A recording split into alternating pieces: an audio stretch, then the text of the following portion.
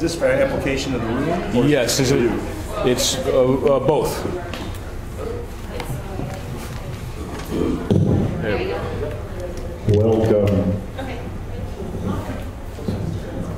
I just want to welcome everybody to the Dialogue and Deliberation Chicago session, and welcome our piano members. And sorry if you're a few minutes late here, but thank you for your patience.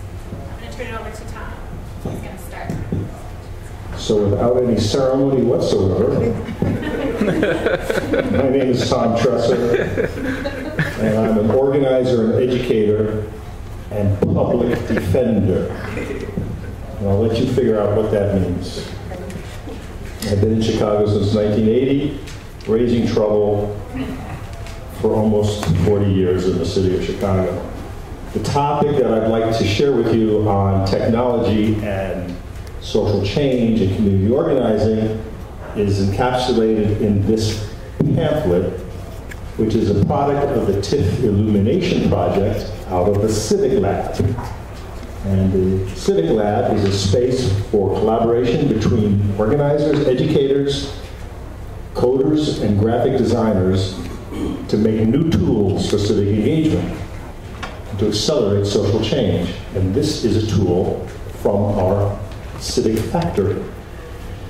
Much thanks to Joe and Norma and all the good folks at the Institute for Policy and Civic Engagement for printing these wonderful documents for us and for the community. So, let's talk TIFs, shall we? First of all, who knows what a tax increment financing district is? Show of hands. Who knows what a TIF is? Who knows what a TIF is? So we're looking like maybe half of the hands are raised. So let us fly quickly through that because it is important that you have a little bit of understanding of what a TIF is. So the big picture. TIFs are a creature created by a city inside the state of Illinois to do economic development in blighted areas where the market would not normally go. And how a community gets blighted could be a whole other day, and who blighted who, you know, is a pretty incendiary conversation, but that is the word that we're going to be using. And the other factor about TIFs is this money, which is a gift to developers from your property taxes, is only supposed to be used when there's no other recourse, or what they call the but-for possibility. So that is to say, but for this money, this project would not happen. And these things last for 23 years. And when a TIF is created to help a project, a boundary is drawn around the properties. A snapshot is taken of all the properties inside the TIF, and the amount of property tax generated by those properties is noted. That is called the base. And the factors which are supposed to influence blight are these. And yet, somehow they put a TIF district in the central business district of the city of Chicago and on LaSalle Street. So I'm not quite sure how the word blight is being interpreted, but there you have it. This is a complicated diagram about how TIFs are created, but generally you could replace that diagram with a picture of the mayor's face. And then you'd have the answer to how TIFs are created. So here's the base that we're speaking of. And so the property taxes that come from your bill, if you're property owners, and if you're renters, it goes into your property owner's bank account, and it just gets it to the same place. You know, they fund most of our local government. So if you should look at your property tax bill, you'll see the Board of Education, the libraries, the city colleges, the Water Reclamation District, the Forest Preserve, the County of Cook, et cetera, et cetera. You know, just the basic underpinnings of civilization as we know it, really. Other than that, it really doesn't go to much at all. And so that's the base, and those property taxes go to those units of government that rely on their property taxes for operation. The increment, hence tax increment financing, is the increase in value of those properties over the life of a TIF. And This here money, the delta, goes into the TIF district. It goes off the chart, follow the little dot, into the pockets of the developers, way over there somewhere, in a very opaque manner. Or you can put it this way, this is for the mayor, and this is for us. And as I said, it's 23 years. Now, there's a lot of TIFs in the city of Chicago, 32%. No other city in the world has this. In fact, we had a conference a few months ago, and Richard Dye, who is a professor at this very institution, who has studied TIFs extensively, had this quote. He said, when we, the national experts, sit around talking about tax policy and local government finance, he said, Chicago is this TIF poster child of shame. Poster child of shame. How nice for us that we are recognized, for our excellent civic values in so many ways. So 32% of the city of Chicago is in a TIF district. As I say, 163 of these bad boys, and another 280 in suburban Cook County for a grand total of 443. And there they are for the whole Cook County. So you see, it's quite a big deal. 85 municipalities in the county of Cook, besides us, have these things. And you can see the extensive growth. It's quite the growth industry. And this is, by the way, when Mayor Daley II came into power. And a cynic might conclude that someone inside the Daley camp figured this stuff out pretty fast, and a precipitous 45-degree angle rise from that day to this. And there's the revenue streams enjoyed by TIFs. And even in a down economy, these things are throwing off a lot of money, or as I use the word, extraction. They extract.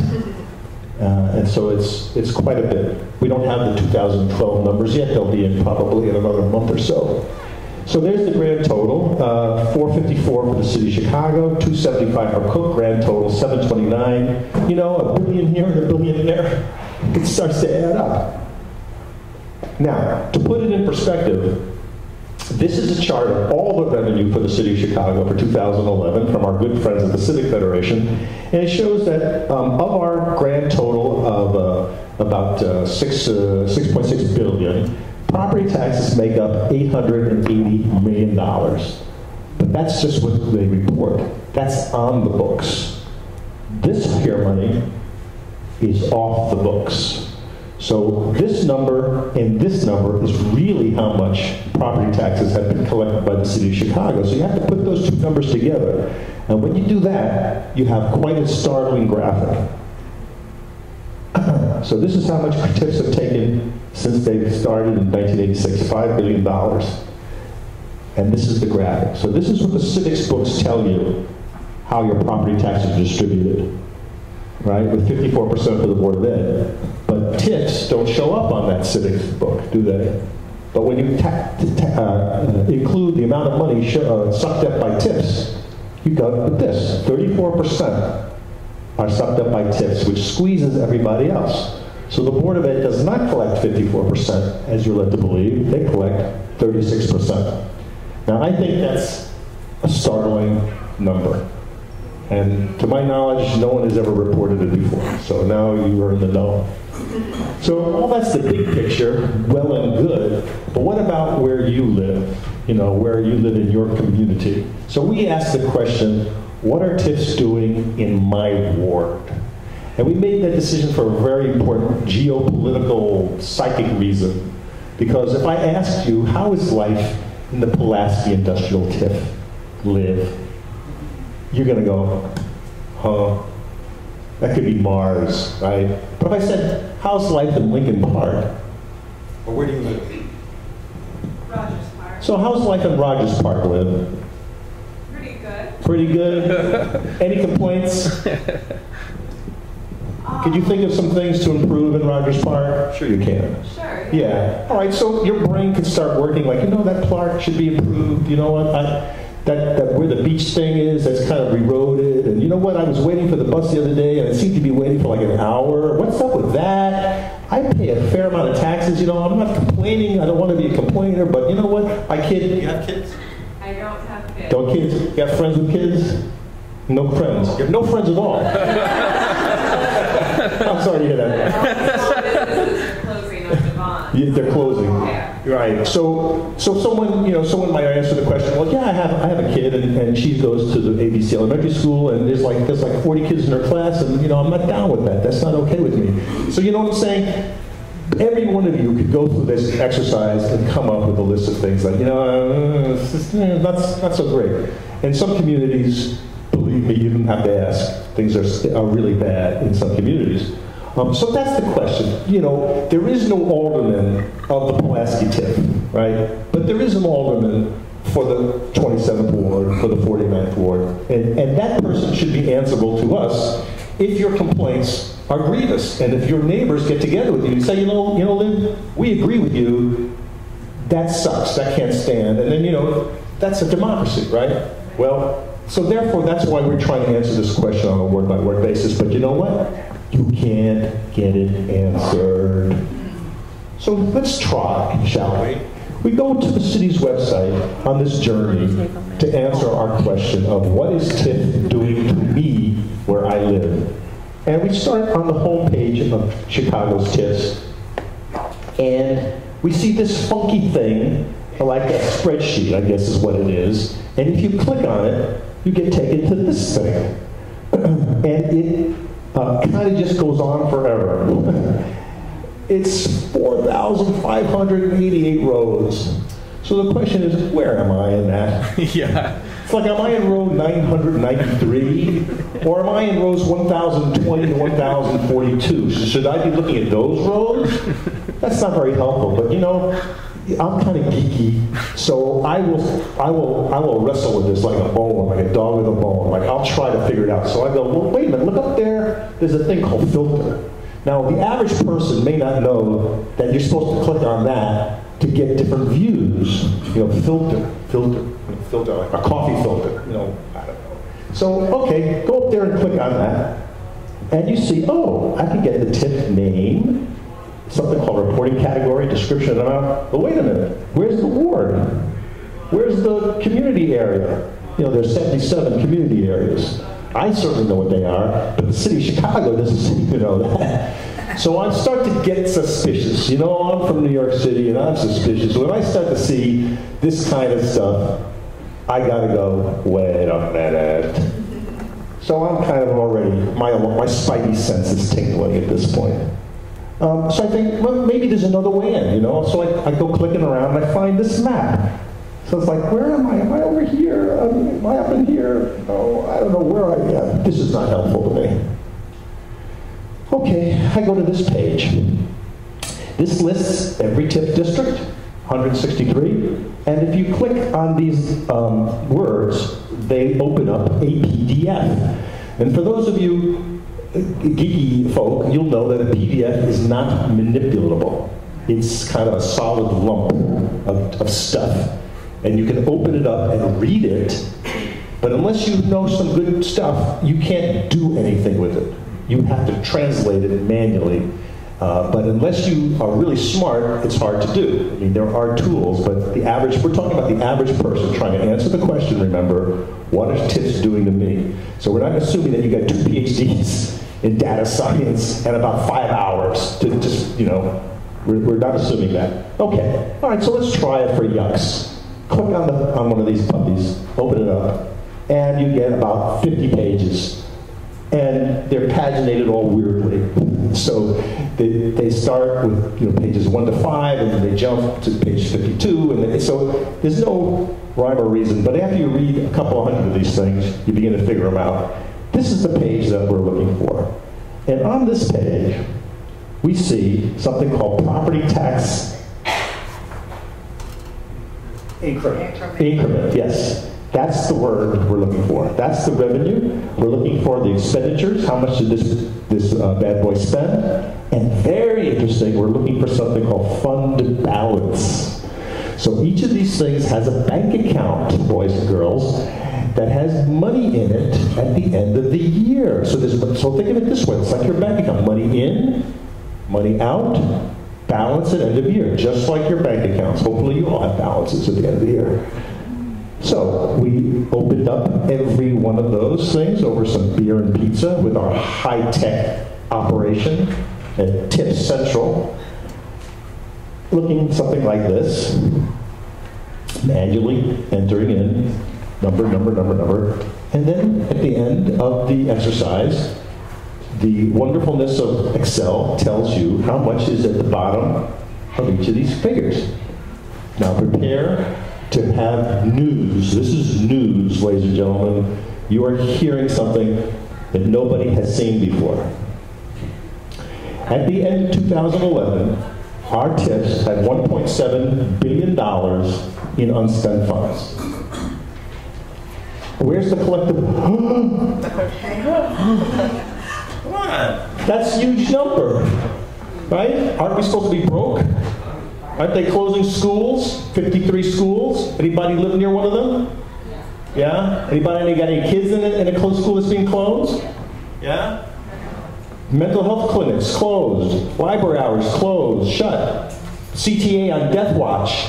Who here has had a mass transit line cut or terminated that's affecting you? Who here has had a mass transit line cut or affecting you? Well, this is an affluent crowd, but I got to tell you, when we do this in communities of color, everybody raises their hand. Every single person raises their hand and says, it takes me twice as long to get to work, or I can't get to work. Okay? How can that be, he wonders, with $1.7 billion? And this is not funny money. This is not magic beans. This is property tax. Your property tax, our property tax. So to me, this is a piece of news that is worth shouting from the rooftops. All right, so now the question is, what about your particular ward? Going back to that question. So we started with one ward in question. We started with the 27th ward. And it starts near where I live. I live right here, and goes all the way into West Garfield Park. The alderman is the Honorable Walter Burnett, Jr. And there are 12 TIFs in this ward. So the first question is, this is the data sets that we needed. You know, it's quite a lot of stuff that we needed to gather to answer this question for you. So you can start to see the sort of the background work that we don't really show anyone. But this is the shape of the ward, and these are the shapes of the TIFs. You see? And in some cases, there's quite a big TIF that just kisses the ward, like that. Other cases, there's a TIF that's mostly in the ward, but kind of just goes a little out. You see what I mean? It spills out. And the same here. Now, what we have done is create a tool that essentially skims all this off and just looks at that, and not this. And we do that 12 times in order to create the answer of what do TIFs do in this one particular ward. Now this, to my knowledge, has never been done before. And we get a spreadsheet that looks like this, which again is not for the public, but it's underneath the story. This is the data that we tell the story from. So down here are the lists of the ward, of the TIFs. These are the total receipts that they took, the total expenditures, the total amount of money that was in the bank at the end of the year. So you can see the grand total was $398 million. But through our extraction process, we get this number. The total TIF take just from the in-ward TIFs, $36.8 million. And that is represented on your wonderful flyer right here, up in the upper left where it says 36.8 million. That's news. So it has a yellow star on it. That means nobody's ever heard this before. So that's that's an exclusive from the cub reporters, the crack reporters at the TIF newspapers. So that's news. So the people of the 27th ward did not know that in 1 year, TIFs extracted almost $37 million. Now, what's really interesting is we look at this number and say, okay, if these 12 TIFs have all this in the bank account at the end of 2011, how much of that came from the 27th ward? You'd like to know, I'm sure you would. The answer is $62 million. So that's a number that's never been reported before. So look at it this way. If on January 1st, 2012, all the TIFs had been dissolved and the money sent back to whence it came, somehow push it back, and each ward would have a little bank account, Here is your TIF money back to you, sir. You left it on the car seat, forgot your money. The good citizens of the 27th Ward would have gotten a bank account of $62 million. So let's repeat that. That's money that came from the property owners of that ward. It didn't come from anywhere else, but it's their money, but it's sitting in a bank account. So now you imagine, Liv, you're in the 27th Ward, and you do have that list of grievances that you've been talking about to your neighbors. And you go see the Right Honorable Walter Bergman. You know what he's going to tell you? We're broke. I'm sorry, Liv, I feel you. I know that swing set needs to be repaired. I know there's 40 kids in your class. I know there's no guidance counselors. I know there's no drug testing. I know there's no nothing. Yeah, you give me 1 minute, but there's only 2 of us now, right? Oh, well, there's 3 of us. I guess we gotta go fast. All right. So we'll just pass through all this other stuff. This is interesting. The TIFs took 33% of all the taxes inside the 27th Ward. So that's news. So this is how the distribution of TIFs look like, the distribution of property taxes look in the 27th Ward. This is how it's supposed to look. This is how it really is. You see, big piece of the pie that TIFs are taking that don't appear anywhere. This is the graphic that we produced. We asked for the projects that TIFs fund. We got basically take a hike. We found our own list of TIF projects that are funded and broke it down for you, which appear here. So 46% of the projects funded by TIFs go to private industry, like $8 million to Blommer's Chocolate, $7 million to Roundy's Grocery, and so forth. And there's stories of TIF abuse, which we have no time to talk about, unfortunately. But this is my favorite now, $26 million for JVL development in the 46th Ward for a luxury high-rise across the street from Lincoln Park, because that's clearly blighted. And JVL definitely needs our $26 million to build those condos for these poor yuppies who apparently don't have enough money on their own. And this work has led to TIF town meetings. Oh, and there's Valerie, Leonard, oh my goodness. So we started with a TIF town meeting on February 12th, and that has led to an avalanche of TIF meetings. There's B. Jasper sitting right over there. I'm giving her a laser beam right now. So we've done 6 TIF town meetings since February 12th, and there's 6 more coming. We can't keep up with the demand. Neighbors want to know this information. We produce one of these for every ward, customized for every ward. So if you would like to have your ward illuminated, there's a sale going on. 2 for 1. See me afterwards. We're going to be in Englewood on May 4th for the Englewood TIF. Now this is actually someone's property bill from the Englewood TIF, and you'll see that it says 0. The TIFs take 0. Now, here's a multiple choice for you. What is the true number, percentage, that the Englewood neighborhood TIFs take from every single property owner inside this boundary? Is it A, 17%? Is it B, 23%? Is it C, 44%? Or is it D, 68%? To learn the answer, you'll have to join us on May. You can't say. Don't give out the secret. To hear the answer, you'll have to join us in Englewood on May 4th. Thank you very much.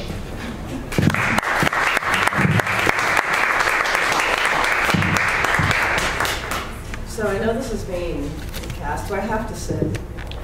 Can I stand? You can do anything you want. Right. Yeah. I'll use the mic. Sorry, I drove down here because I'm sitting all day, all the time. My name's Maria Hadden, and I work with the Participatory Budgeting Project. How's that mic placement? Good enough? Yeah, I was going to get that out of your eyes. You don't have a slideshow. I have lots of slideshows, but I did not bring a slideshow today because, like sitting, I use slideshows all the time. So thank you guys for coming out today, and Ipsy, thanks for inviting me to sit on this panel with these wonderful people.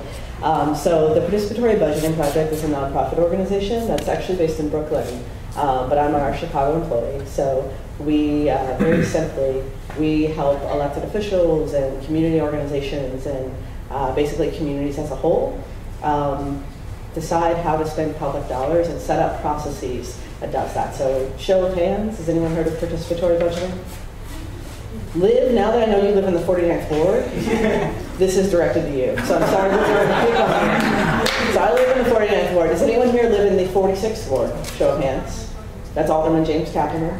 Or the 5th ward, Alderman Leslie Hairston. Okay. How about the 45th ward? That's John Arena.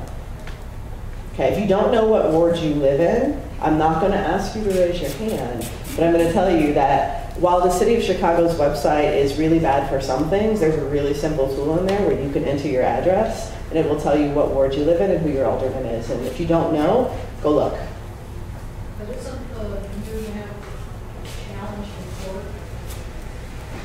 Actually, I don't know if the information on the website is still going to the old maps. I imagine it is, because the City of Chicago takes forever to update anything on their website. So you probably don't even have to worry about it.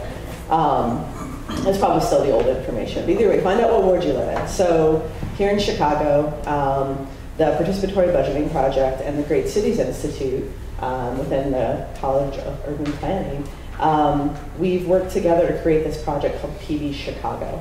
So pbchicago.org, you go to our website, is working on bringing participatory budgeting to Chicago. So I'm going to call it PB from here on out because it's easier to say.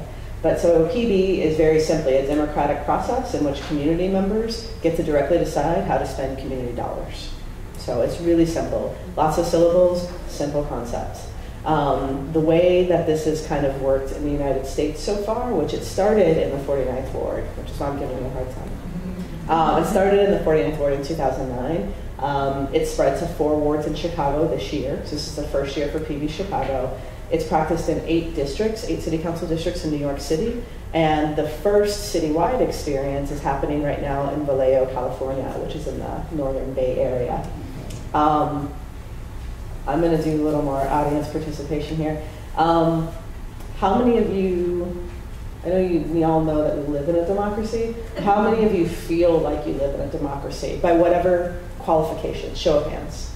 Like on a daily basis, how many of you feel like you live in a democracy? You get to read a newspaper. On a daily basis, well, forget daily. How many of you within, not just the city of Chicago, but maybe wherever you're from as well, how many of you have visited any elected official that represents you? Okay, it's not too bad. It's still less than half the room. How many of you have written a letter, even like signed on to an electronic letter to an elected official? Okay, a few more. All right. Show of hands, how many of you vote regularly, more or less? All right. Okay, so these are all, kind of things we think of about our democracy, right? So we get to vote, we have elected officials, we have the right to approach our elected officials or write them and ask them to do things like in our favor. We pay taxes, other things that we think of. One of the things that got me interested in participatory budgeting when it came to my ward was that, I voted, I'm a regular voter. I had visited my alderman on some issues in the neighborhood that concerned me. I was pretty active in participating in kind of my local neighborhood association and group. And I felt like I was an active kind of democratic citizen in general. But when participatory budgeting came to my ward, and I sat in that first little meeting, and my alderman said, hey, we have $1 million that we can spend on infrastructure repairs in the community, and I'm going to let you guys decide how that money is going to be spent. When I sat through that presentation and kind of left that 2-hour assembly where I learned about the budget, I learned about what participatory budgeting was, I had met new neighbors, we brainstormed ideas on how we wanted to spend our money, and then I signed up to volunteer to be kind of a community representative for the next few months. I then felt like this is how everything should be done, very strongly. So when we talk about democracy and democratic processes and how democratic are we and how can we engage and participate in our democracy, over these last 3 years of being able to participate in this in my ward, but also working with an organization to bring this process to other communities, One thing I've noticed is there aren't a lot of spaces. Like as great a system as we have, it has its flaws, but for the most part, I'm a big fan of our democratic society. Lots of improvements I think could be made, but with all this kind of setup around us for these couple hundred years, I don't know at what point things changed or were lost and what kind of phase we're in now, but I realized after that first meeting that there was no place else where I could actually participate in that way, even when I sought it out. So even when I looked for ways within the city of Chicago to have my voice heard or be more actively engaged, not even just to get things that I wanted, but to contribute. They just didn't exist, or they weren't easy to find. So when we, with PB Chicago and kind of the work that we do here, we're finishing up our first year, which next weekend's a big weekend for a lot of things. So next weekend, you can go to the Tip Englewood project, but if you live in one of those 4 wards that I mentioned, make sure you go and vote in your neighborhood PB process before you head over to Tom's session. So anybody who lives in these wards that are participating and is 16 years of age or older can vote. So you just have to have an address in the ward and be 16. So if you meet those qualifications or someone in your household does, go to your ward website, go to our PB Chicago website. I think by the end of today, we should have up like the sample ballots so you can see the types of projects that are going to be on the ballot.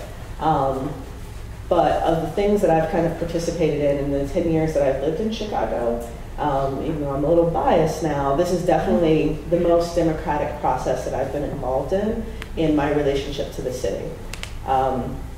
And thinking about, moving to Chicago and our relationship with cities, one of the things that I've realized over the last couple of years is that Chicago, in comparison to other cities, but even just kind of in its own bubble, the relationship that we as individuals have with our city is often defined through financial terms. It's defined through our taxes, what we pay in, and then what kind of services we get back. And how many of you are from Chicago? Okay, and then so the rest of you, I'm going to assume, moved here at some point. My first interaction with the city of Chicago, so I'm from Columbus, Ohio. All right, yeah, Columbus, yeah, Ohio. My first interaction with the city of Chicago, my first couple interactions with the city of Chicago were through penalties. Parking tickets and registration fees, right? So for years, I've lived here for 10 years, and only in the last 3 have I had any kind of relationship with the city of Chicago that didn't involve me being penalized. So you guys laugh, so I'm assuming you can relate to this experience, but so what's wrong with that picture, Like how could it be different if there were other ways for us to interact with, our city as like an entity versus, our city as like a big bad guy, everyone's always taking our money, the parking meters are taking our money, the taxes are taking our money, and we live in kind of this time of scarcity, like we don't have a lot of resources, and a lot of, I think, our natural inclinations are to kind of close in, or to get really angry, right? So we get outraged, we get angry, but if we don't have a particular place or outlet to direct that, then we get frustrated, and eventually those people close in too. We're really trying to push participatory budgeting and similar participatory practices as alternatives to this. So residents and citizens, you need places to interact. You need places to give your opinions, but not just give opinions, but actually be able to act upon them and to do something about them. So PB, as it works, is pretty simple. So in the fall this year in PB Chicago, we started out with a series of public assemblies called neighborhood assemblies. So each of the 4 wards participating, they had some community volunteers and the aldermen and the ward staff. They got together with us. We made some PowerPoint presentations. They shared, most of them had a minimum of 5, and many of them had up to 7 neighborhood assemblies, sharing information about how they spent their budget. So the budget they're working with is called aldermanic menu money. It's a small budget in proportion to the city of Chicago's total budget. It's only $1.3 million per alderman, and it can only be used for physical infrastructure. So it's a little limited in that sense too. But you can still do a lot. It's primarily the only budget that each ward has to repave and improve residential streets. And so it's really important, and it's what people see when you think of your ward and how things are. we find that it really relates directly to how people perceive that kind of quality of life, you know. Is the bus falling in that pothole? Like, do you have a bus shelter? You know, what's your CTA stop like? What are your roads like? Do you have street lighting? Do you feel safe? Are there trash cans? So these kinds of issues that affect us on all our daily basis. So the neighborhood assemblies, you learn about how your alderman spent the menu money for the previous years. So what happens? What's menu money? How can it be used? You learn about participatory budgeting, experiences, and where it's from. So it's from Brazil. It's been around since 1989. There's over 1,500 PB processes around the world. It's most commonly practiced at city levels, but it's also been used in counties and state governments and within like housing authorities and school districts. So there are a lot of broad uses for participatory budgeting. And then as a participant in this neighborhood assembly, you're then asked to break out into small groups, sit down with your neighbors and brainstorm. So hey, how would you like to see your ward improved? What kind of things are going to make your life better or your child's life better or improve the quality of what your neighbors kind of experience on a daily basis? And then we ask people to volunteer to be community representatives, giving them even a further in participating. So community representatives spend about 3 to 4 months working with their neighbors and the ward staff, taking all those initial project ideas and turning them into concrete project proposals that then go on a ballot. So we just finished up what we call our project expos, where these community representative committees, which typically form kind of around issues like streets or parks or schools. And they've had a couple assemblies where they've presented back their progress on these projects to the rest of the community. The next weekend is the vote. So they've been working really hard for months on this. Now, decisions made through this voting process will be binding. So the aldermen have all agreed to say, whatever the community decides, we're going to put this forward as how we're going to allocate our dollars. It's exciting, it's different, and it's new. So I've got some cards up here. If you guys are interested or think that a process like this, we think it's reinventing democracy, and we see a lot of potential for it, not just within Chicago, but around the world. So please take some cards, and we can talk about it more later, or if you guys have any questions. And please, if you live in one of those wards, that participate. And if you're interested, sorry, Tom, we're having a conference next weekend, too. So May 4th and 5th, we're having a conference. Also generously supported by IPSI. So if you love IPSI events, who doesn't love IPSI events? We're going to be at Loyola. So it's 2 days. We're going to be taking tours to visit voting sites as well. So if you're interested in observing the vote in progress, also come and see me. Thank you.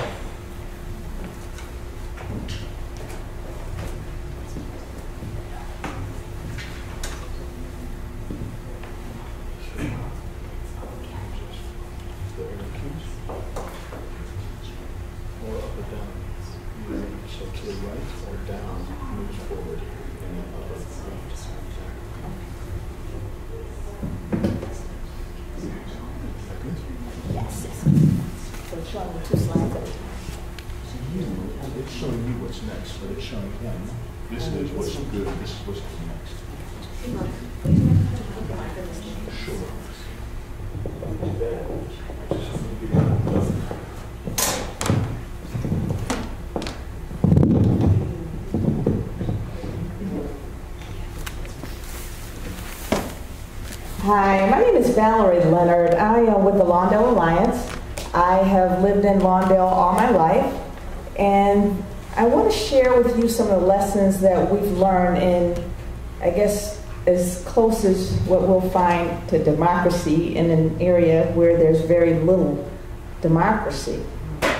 We're a group of residents that have come together basically to address issues of concern in the community. The way we got started is the last piece of land that was to be tipped in North Lawndale was in our backyards. And the more questions we asked, the more questions we had, and the more we realized that we were really not dealing so much with democracy in development. Okay, and we're here today to share some of the ways that we have engaged people in an area where there's not much community engagement. We have significantly low voter turnout with the exception of the election of President Barack Obama. We also have instances where we have to coach people or coax people to run for offices like the LSC, because we've really gotten to a point where people wonder, what's the point? Does my voice matter? You know, our voices have been squelched that much. It's gotten to a point where people are like, well, you know, we pay taxes, but they're still not listening to us, and we had to change that.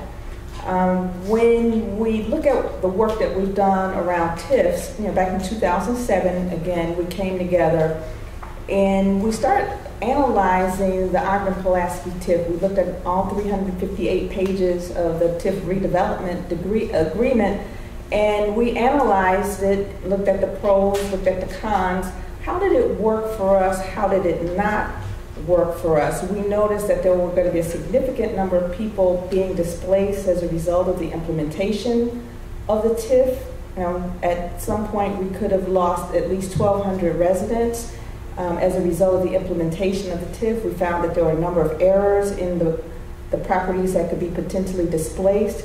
We also noticed that they were going to develop the equivalent of one Jewel and Osco store, 300 units of housing, but yet they wanted to acquire, using TIF funds, about 1,700 lots. Now, I went to Chicago public schools, but I don't think you need 1,700 lots, vacant lots, in order to do that scale of development. Clearly, there was something else they weren't sharing with us. As a result of that advocacy, we were actually able to get the corrections done such that they were only going to acquire 600 lots. Listen to me, only, but you know, you have to look at the fact that Lawndale has 1,700 or more vacant lots. So they were only going to acquire 600 vacant lots in order to do that development. And then they were only going to displace about 24 pieces of housing. So we were able, as a result of that democracy, that action, to reduce the impact. Ever since then, we've been hosting annual TIF town hall meetings. We've been advocating for a TIF advisory council. In the absence of a TIF advisory council, we started reporting ourselves to the ward, to the community, how much money was in each TIF. There are 7 TIFs that impact North Lawndale. We would give a profile for every TIF, telling you how much money came in, how much money reportedly went out, what projects, what the goals and objectives were, the increase in property values, the percentage of the funds that were actually going to the TIF versus the city, that kind of thing, and then making recommendations going forward as to what we thought could be done to improve the TIFs. And we also developed, working with local residents, a website that tracks every TIF in North Lawndale. So we pulled information from the city, some of the stuff that you saw in Tom's presentation. We have links to that as it relates to North Lawndale, because you can see that's very, very hard to navigate unless you really understand or even have a passion for that kind of thing. And we pulled all of that stuff and, you know, as it relates to North Lawndale, put it on our website. It's called North Lawndale TIFs. When it comes to mortgage foreclosure, North Lawndale is probably ranked 2 or 3 in terms of mortgage foreclosure in the city, depending on what study you look at. And so we've been very hard hit with mortgage foreclosure. And one of the things that we do is we have an annual meeting to share with people the state of housing and the mortgage foreclosure issue. Back in, I would say about 3 or 4 years ago, when there was a big push to do the neighborhood stabilization fund, where you took that money, well, you took HUD money to actually invest in HUD houses and, you know, redevelop them for affordable housing, we noticed that the city was using our demographic to get the money, but when it came down to actually distributing the funds, we got a disproportionately low amount. In fact, we only got like investments in 6 properties. And the more questions we asked, the more runaround we got. And we kept on and kept on. And we said, okay, you're not going to give us the answers that we need. So we started researching ourselves. And we demanded that they do a public meeting at City Council to give an accounting of that $153 million that came back to the city but didn't come to our community, even though they were using our demographic in Lawndale to justify it. And what we do at the community level is every year give an accounting of that money, at least as the city reports it. We've also worked with redistricting. As you know, the city, the state, and the county just went through a redistricting process. The city is now being sued. But we worked more so on the state level.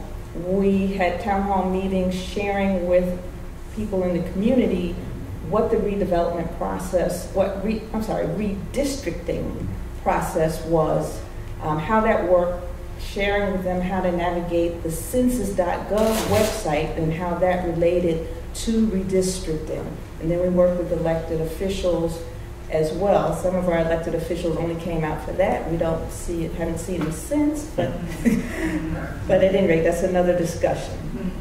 Education, we're at ground zero for school closings. As you know, there are 53 schools on the list slated to be closed. 5 of those schools are in North Lawndale.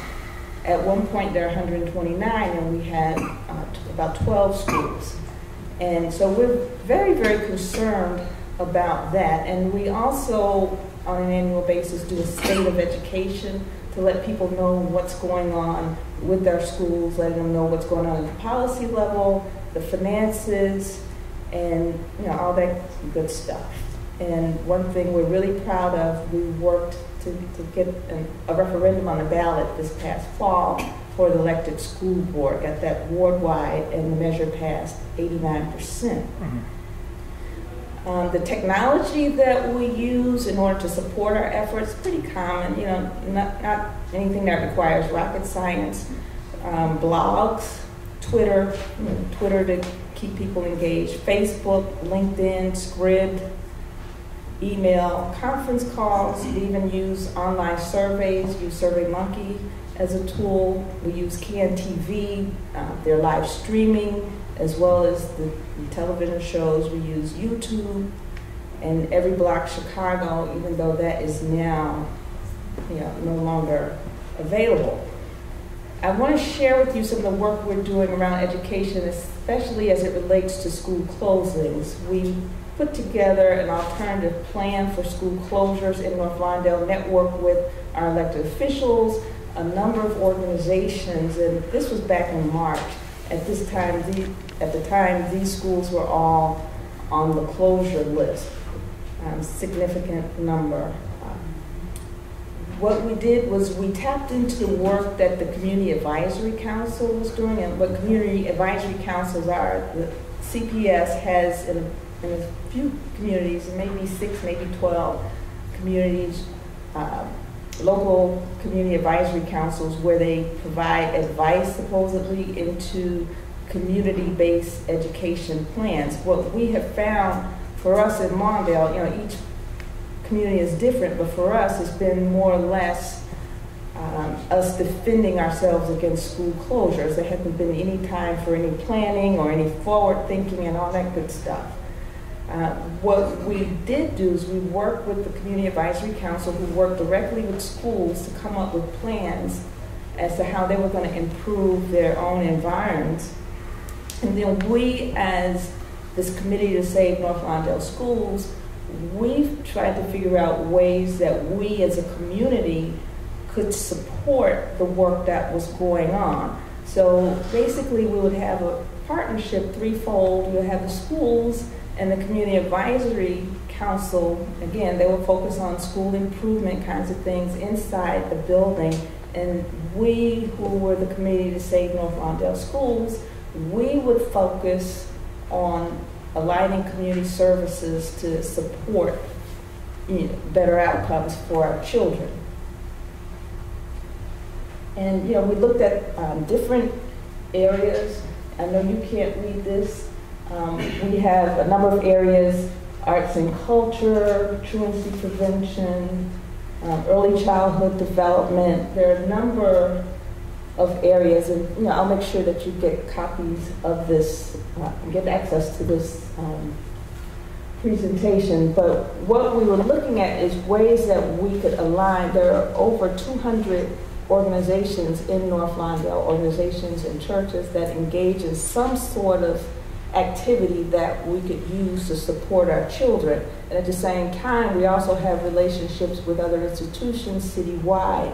So the goal was to align these services along these different sectors with the goal of actually improving student outcomes. And the collaboration would look more or less like this. We obviously analyzed the situation, and that's what that arrow is. We looked at the fact that truancy is one of our #1 issues, and as a result of truancy, children encounter all kinds of issues. Juvenile delinquency, that schools don't get the funding that they need. If empty schools is a problem, why not work on keeping the children there? And given what our issues were, what were the kinds of things that we would need in order to be successful in making sure we had positive outcomes for our children? So we looked at things like staff and other inputs that would be necessary. And then we also looked at ways, okay, bear with me. We looked at outputs. What are some of the things that we produce? So we looked at our own programs. We looked at the things that we were already doing, youth programs, after school programs, okay, and mentoring. And then we looked at long-term and short-term goals and objectives and our outcomes. So the long-term goal is to actually produce better educational outcomes for our children. And then we structured this model in such a way that there's ongoing evaluation, and we would actually structure the evaluation process from the beginning rather than trying to back into a process. And then we established a time frame here. We thought that we could get this done within about a year, planning and implementation, and we thought it would take roughly $322,000 startup. We believe it'll take a lot more to do this effectively when you have 24 elementary schools and 4 high schools. But we thought as a start, we would need about $322,000. This would include, an executive director. It would include people who would actually organize the different resources within the school, and then also look at other ways that the school building could be used beyond just classrooms. And in terms of, how do we let people know about this? How do we promote? We did media alerts. We obviously faxed them, we emailed them, but we also used internet, and we used Twitter and Facebook to promote this as well. So this is a copy of a press alert that we did. And here's a copy of a flyer that we put in PDF as well as JPEG so that we could promote it on Facebook and Twitter. And then here's a copy of a flyer. Again, we did this in JPEG as well as PDF so that we could promote this. We are partnering with EdVK, Educational Village Keepers, to do a show where every week we focus on school closings and invite people to share their perspectives from all over the city. And finally, any questions that you have, and I'm sure you'll have 50 million, there's my phone number, there's my email, and then I'll make sure that you guys have access to this online. Okay.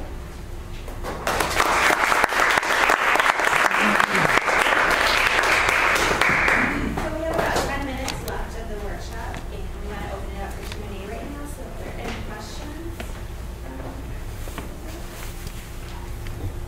Yeah, in this eChicago conference, we're trying to think out of the box.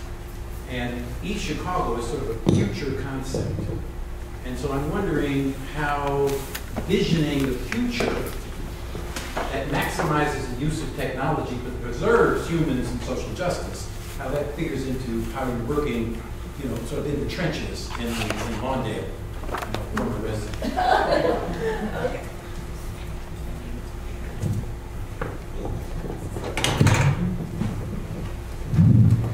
Yeah, first of all, we need to actually increase the access to technology. About 5 years ago, only about 25% of our folks had access to the internet, and now we've gotten to a point where a whopping 35% have access to the internet. So clearly, we have a long way to go. And one of the things that we envision, though we've not done it yet, is actually, I guess, coaxing people to become more tech savvy. And that would be through doing things like webinars, you know, in addition to the city, well, in addition to the town hall meetings, actually having electronic town hall meeting via webinar so people can start getting a little bit more comfortable and hopefully create a demand for the information so that people actually begin to use it.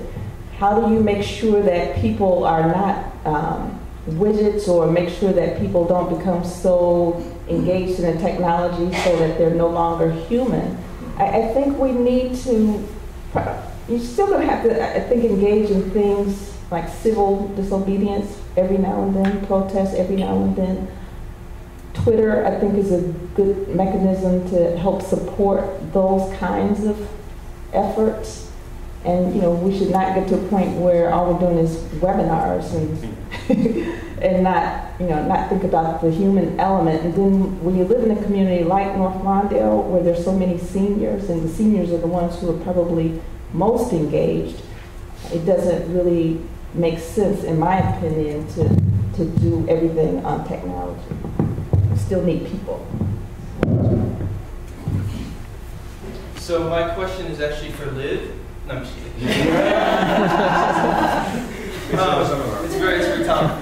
So maybe it's two parts. So I'm wondering how this is being used so far in the communities where you presented these, and how you would hope they'd be used in your ideal world. And then also, what are the type of tools have you guys been creating so far in your civic laboratories? Well, it's been all we can do to get this far. Each meeting is ginned up by a group of people, different group of people from the community, and some have a lot of experience in organizing, and some have never organized. So for some people, this is a whole civic story unfolding. How do you talk about this? How do you get people to a room? How do you arrange the room? Sound system. I mean, they have to do everything. So that is a huge accomplishment just in itself. But then people say at the end of the meeting, what do we do now? So I, as an organizer, say, well, what do you want to do? I mean, where do you want to go? And well, in one case, in the 7th and 8th wards, they are getting together to walk the ward.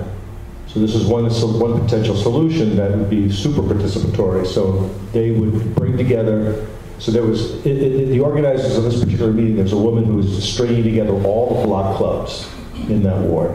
Then another woman was the like business council, you know, the small business groups. And then there's another person who was a different kind of organizer. So they had not worked together, but so what they're going to do now is bring all their constituents together and create a grid to cover the 7th ward in over, say, a month. But the fun part is getting everyone together in the room and decide, well, what do we want to look at? So let's look at the infrastructure, let's look at schools, let's look at the parks, etc. And what is the rubric? So what does an A look like for us for parks? So they might say, oh, okay, well, you know, according to the National Trust for blah, blah, blah, you know, there should be X number of land, you know, parkland per 1,000. So let's see what we have. Oh my God, it sucks. So that could be their thing. And so on. They would have to go through each of those and then give out their sheets, and they go walk the ward. And then they come back together and share their collective knowledge and then award the ward a group grade. So we, the citizens of the 7th ward, declare this ward a D. And here's our rationale. Now what we want to do, and this is where seeking funds for this, is to create an online tool that would be, where all that could be uploaded. So we're already crowdsourcing people just using Google Docs, where people come to this and they look at this, you know, and they go, what is NanoLink? You know, that's all the information we have and an address. So the crowdsourcing is begun by people hitting these essentially line items on a spreadsheet. And then what we want to do is have you go to that address, take a picture, call the guy on the phone, hey, NanoLink, you got $2 million, what'd you do with it? You know, like a Where's Roger? But the walking the ward thing takes it to a much bigger level. And so now, imagine this is a meeting where everyone has come together and had issued their grade to the ward. Now that's only half of it. The other half is what's missing. So you all just finished walking the ward, you're all full of information and anger and whatever. But the fun part is, what do you want to see in the ward that is missing from your experience? Now what's the top 2 things? You know, and I say think big. Don't think no $1 million, that's chump change. What do you want in your ward? Is it another school? Is it an L-stop? Is it more parks? You know, that's what you take to these aldermen and say, you know what, we don't care how you do it. Tip it, pull it out of your ear, you know, bond it. We, the citizens of the 7th Ward, demand this thing this year, and we got this thing next year. And you know what, in 2015, it's time to fire your ass if you have not produced these things. Because that's, in the end, the participatory whatever has to be backed up with politics. So if you don't do the work to imagine your ward, to give yourself, you know, to give the alderman a shopping list, then, you know, they'll do whatever they'll do whatever the mayor says to do. You know, you'll get what you get, whatever that is. But after that, if they don't satisfy you, you have to be prepared to act. So the other answer to your question is we are doing tools called apps for activists. So that's the second division of the mighty CivicLab empire, where coders are trying to answer the question of organizers, what is your pain point? Things that you do all the time that can be solved with technology. And the very simple and boring tool that we're building is called Sign Me Up, which would allow people who come to large public meetings, rallies and such like, to use SMS text to simply say to the organizer, I am here, and exchange email. So that basically you would see signs at a rally that say text NOWAR to 312 blah blah blah blah, and the speakers from the podium would basically say, thanks for coming to my rally, to our rally, take out your cell phones, let us know you're here, text 312 blah blah blah. The participant would get an email message back saying, thanks for attending our rally, please text us your email. So it's essentially two steps, well, 3 steps. The first step is you physically came to the meeting. The second step is you text the smart code, and the third is you text your email. So it's a triple opt-in. And believe me, as an organizer, if you've done all that, you want to be with us. We want to be with you. If you've done all that, we need to know who you are. And after all, the whole point of this is not to have meetings and to have these conferences where we're talking to each other. I've done like 500 of these things. I'm sick of it. What I need is people who are ready to act. Is the app available now? No, it's not even alpha. It's like whatever's before alpha. It's just being tested. It's all volunteer stuff too. We're looking for coders, by the way. So if there's any civic coders out there, you know, and who could build front-end web presence that would make these things really available to the public, would be great. I'm here from DC. We have a large civic tech scene in DC, and we haven't seen anything like the kind of work that you're doing here come out of it. What you get is apps like, where can I get fresh kale on Saturday? Or how do I report the potholes? Or even worse, right? Apps that really help people who are coming into the city become more powerful. Yes. And so I wonder if you can speak to, as specific as possible, like, what do you do to make sure that these technological conversations are not just including people, you know, at the table, we're actually going to where people are and taking direction from them. So the question is, how do you make sure that happens? As organizers, as leaders, by going to where people are. right? That's always the $1 million question is how do you get the people who need the most help involved in your process, right? That's always what we want to know. It's always what I think everybody at this table and in this room who's ever tried to organize anything, it's always your bottom line question. How do you get the people that either your community that you're a part of or that the community you're targeting involved? And the answer is simple. It's just not very effective. You go to where they are, and it takes time, and you build.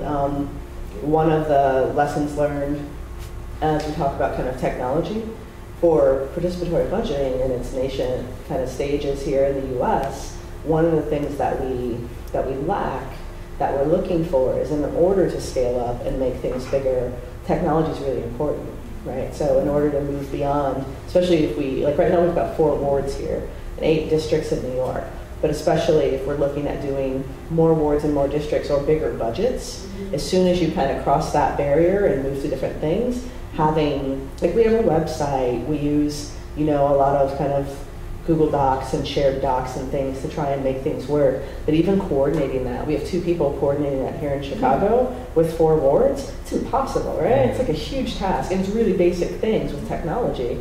But with all the different skill levels and the different communities, and it's only going to get like a wider kind of scale, it always comes down to what? And one of the big solutions that we keep coming back to is one of the things, as I mentioned, like how there are no spaces for people to participate.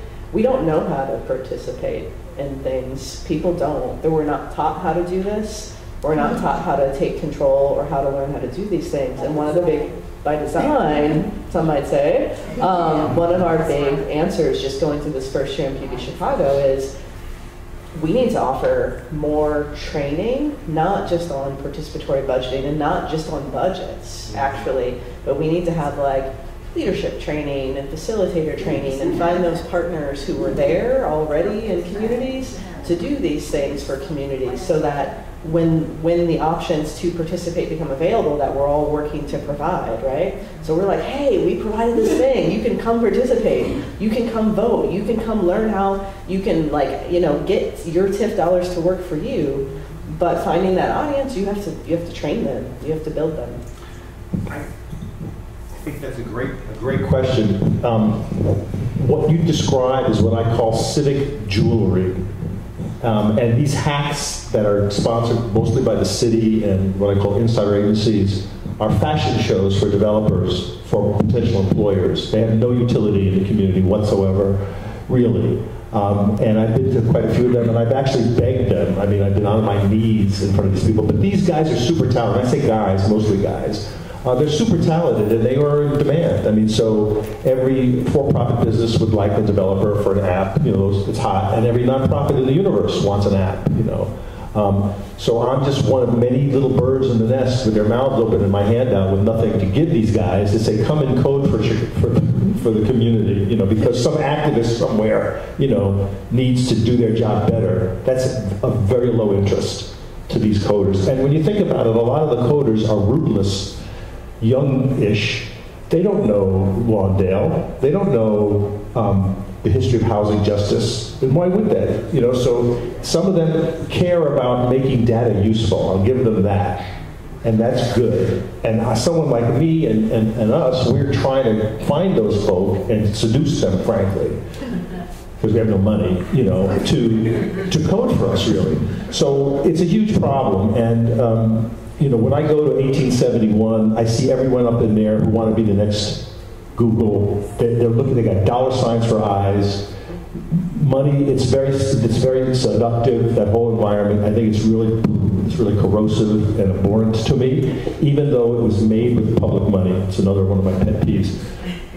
But thinking big about a tool, I dream of a participatory budget for the entire city of Chicago, in which 100,000 people pull it apart, line item by line item, in which, say, teams of 50 to 100 people take housing, healthcare, youth.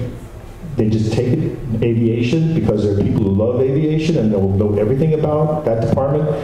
And they're already out there who have native expertise, but we got to pull them together in physical space like this and then online, and train them virtually in place and have them do their work on a 9-month cycle. So basically, these teams interrogate the budget line item by line item, and in so doing, actually visit the spaces and verify that the people are actually working there.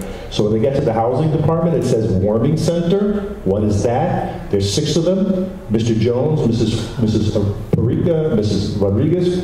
We go and visit them. Where is Mrs. Jones? If she's not there, she gets flagged as a ghost employee, and that shows up on the dashboard. If the Commissioner of Housing refuses to answer our questions, he gets flagged as an obstructor. He gets 1,000 emails. He gets his faxes flooded. He gets on TV. He gets on YouTube. Mr. Jones, Mr. Commissioner, will you take our call now? And you just work through that. And at the end of the 9-month period, everyone presents their findings in a People's Budget Congress, and you present that to your automatic candidates. So the people of Chicago can interrogate the budget that's given, and they can create their own. Okay, Tom, I'm going to play devil's advocate. I live in Lawndale. Only about 35% of us have computers, access to the internet. I would argue that that's a wonderful idea you just gave us, but we would be actually locking out 75% of the people from that process if everything is done online. So how do we make up for the fact that there's some people don't have computers? All right, so as part of the ginning up to this, knowing that that is absolutely the reality in Chicago, we have to supply the missing computers. Now, how do we do that? Well, we recycle, we rebuild, or how about this? We build our own. So, you know, there are computers that you can build for $30. There's Linux and other software that's free and open source. So what if the commitment was, as the ginning up to this process, we say, okay, who needs a computer? We need 5,000 computers, whatever, you know, and we need the training. So that's part of the work. So that people, and these computers can be used for, obviously, for commerce and for their, you know, for their leisure and for their career advancement. I mean, you know, how to write a resume, how to use Word, all that stuff is useful knowledge. And I would imagine that if we had a giveaway a computer day in Lawndale that was well advertised, and basically you show up, and even if you had to pay $10, and you would get a working computer with a manual and the training, and you know, to say, you know, we are available to you. Now, these are jobs for kids, so you get kids to service these things. So, you know, you have to back it up and think. But no, absolutely, it's a 5-year project. But we have the tools, and we have the right for this. This is our money. It's our information. And the time has come for us to take control of the situation, because if we leave it up to these huckleberries, these rubber stamp aldermen, they're going to be running these games on us since the cows come home, and we'll be putting these things up at bogus projects forever. And Valerie will be back here next year with more sad stories. I think we're well over time, but I don't even want to make it really quick, Valerie. Yeah, just one point. As you were talking, I was thinking about CAN TV. You know, is there some way to integrate television? I'm not a techie, obviously. Television with the internet, and then that way you don't have to worry about buying computers, and people already have cable. Checkbox, you can get one for about $150. Connects to your TV, and it acts just like a computer. Yeah, so these are great. I mean, you know, the technology's there, and CAN TV, I think, is still in the 70s, frankly. So I think that's a great challenge.